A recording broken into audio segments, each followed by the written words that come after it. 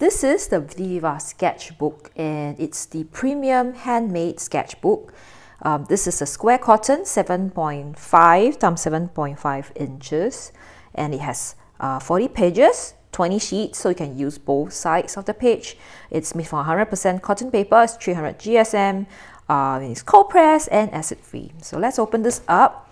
It's made from faux leather, meaning it's not like actual leather, therefore it's vegan, right? And it's supposed to open up fully, and it's handmade, so it's made in India, in Nashik, the same place that makes the papers. The logo of Viviva colors is printed at the bottom.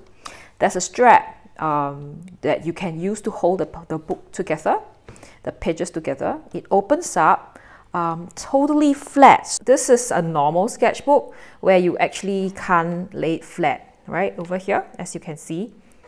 And the Viviva sketchbook, you can open it up, and you can, it's totally flat. So I think what they did was they detached this part. Normally for a book, they would actually attach the spine, you know, the backing to the spine of the book, but this one they separated it so you can just open it flat. I think this is kind of a nice thing that they did. Find that the first page, it's a different paper, provides like a little cover for the actual sketchbook that you see, that you use. And then once you turn this out, you will actually get to the paper. And interestingly, if you look at the texture of the paper, it's supposed to be cold press, but I find it's so rough. So yeah, it's my first time using something so rough. And I think I would like to also point out, they really seem to be handmade, because can you see all these imperfection? You see all these different imperfection on every page. Like generally you see a kind of a pattern, but you see all these imperfection, which is I think kind of interesting, because you know when you paint, you know, you can get a little bit of a difference, and it's just kind of interesting. Over here you do get a little speck here. So yeah, and you see this one here, there is like a little bit, so it's that there is imperfection in the pages, but it's just a little bit more different. It's different and it's more organic. And at the back you do have a pocket for you to put stuff, okay? But there isn't, like unlike here, like having this page, right, this cover page, there's no cover page at the end. So this, you can still use this, but this would really be like the end of it. So yeah, this is how it is constructed. So in the next segment, I will share with you how it performs in all these like tests that I normally do for watercolor paper. Firstly, I just want to clarify that I am an ink and wash person. So I do a lot of pen work and then ink and watercolor on top. So I'm actually approaching this from the point of view of a sketcher who does ink and wash technique. So the first test that I actually look at is the interaction of the pens, different types of pen, different permutation, you know, a test of pen ink onto this paper. So for this, I need to have two pens. So I have my representative pen for thin nib, which is the platinum carbon pen over here. And then I also have the nib is tiny. It's like extra fine nib, so it's super thin. And it's sometimes very hard to use it, because it might, you know, it can be a little bit more scratchy. And then I have this super thick nib, and this is from Mont Blanc, which is the Fude nib, right? The one that I have reviewed recently. So we are going to do it in two ways. So first, there are a few permutations to it. So firstly, I would be trying out different speed of writing, fast and slow, and then the nib size, so thin and thick, and then I'll also be using it like you know, with no watercolor on it yet, and then overall watercolor. And I'm gonna start with the thin first, so I'm just gonna do thin all the way. So thin with fast. So I think the problem with thin nib sometimes is that it gets very scratchy. And it's very difficult. It can get like skips. So I'm quite impressed. Like I could get this to work really fast. Like I didn't really get much skips, okay? And then if we do this slowly, I think we probably can do this quite slowly and there wouldn't be any issue. So the thing about doing slowly is whether it would cause bleeding or feathering through, you know, to the other side, which I think it's fine. So as you can see, it's working quite well. And now I'm going to do this on the part that already have some watercolor on. And so far, I think it's not causing me any more problem. Then yeah, it's not causing me much of a problem. Even when I do it slow, I think there's slight feathering, as you can see. But other than that, I think that is so much it. And I don't really get like amazingly, I think the ink dries pretty fast. I'm not sure if that's related to the ink that I'm using. The ink that I've used with this is the Platinum Carbon Black ink, okay? And I'm going to use the thick nib, which is the Mont Blanc Fude. I think it's called, I forgot the name. So I'm going to do fast. Okay, and I think the skip is more the fact that you actually have a lot of the, the grids, because there's some pattern and some texture to the paper.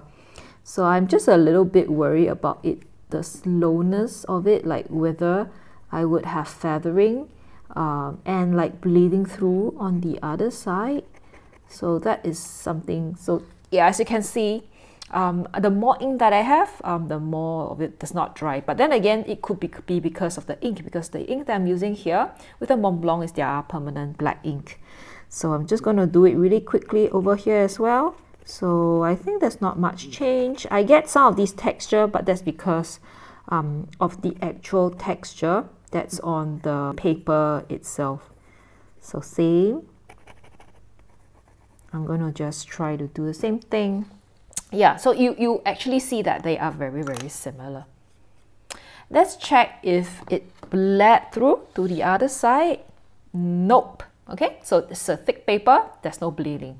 So it does not bled through, works okay. So I think the only issue here is with the pen and ink and wash, using pen for drawing, is that the texture can be a little bit hard for you to produce really straight lines. So if you're the kind who likes very detailed work and fine lines, and you want the lines to be absolutely neat, this is not the paper for you, because it has texture.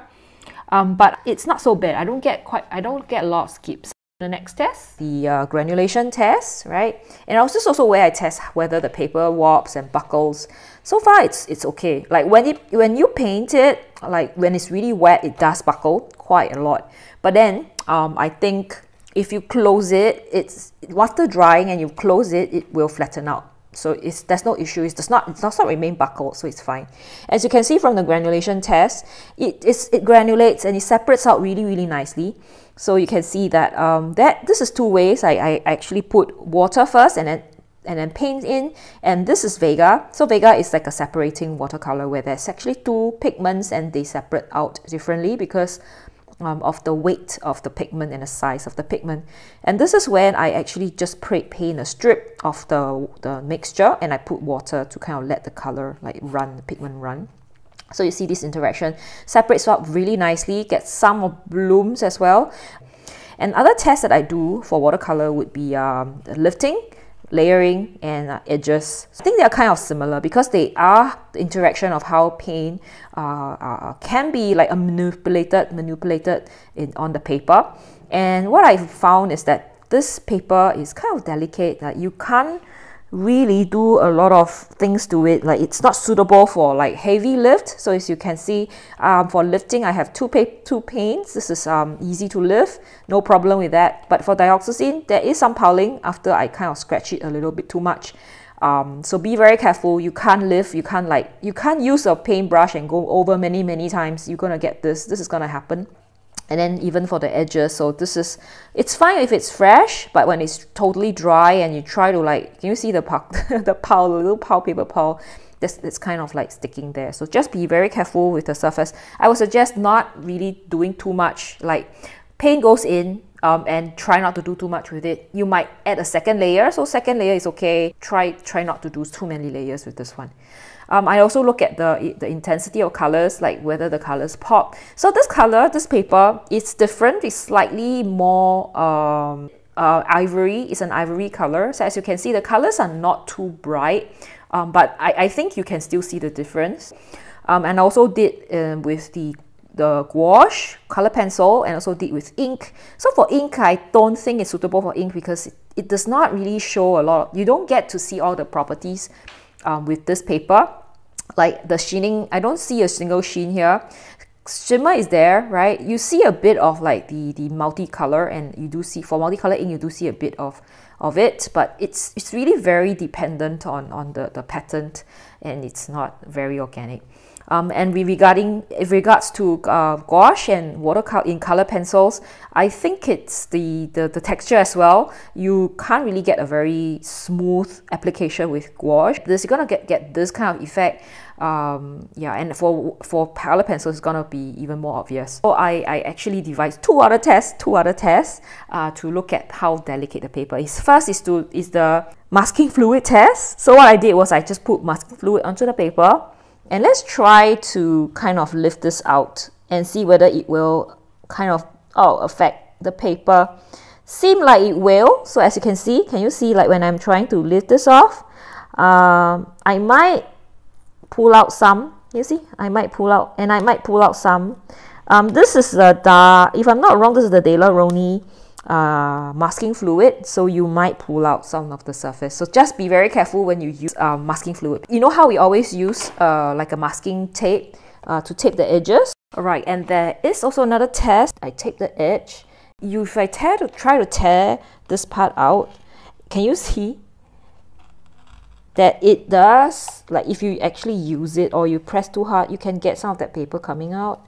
So yes, be very careful how you use this paper, because it is quite delicate, right? So this is the piece that I've done.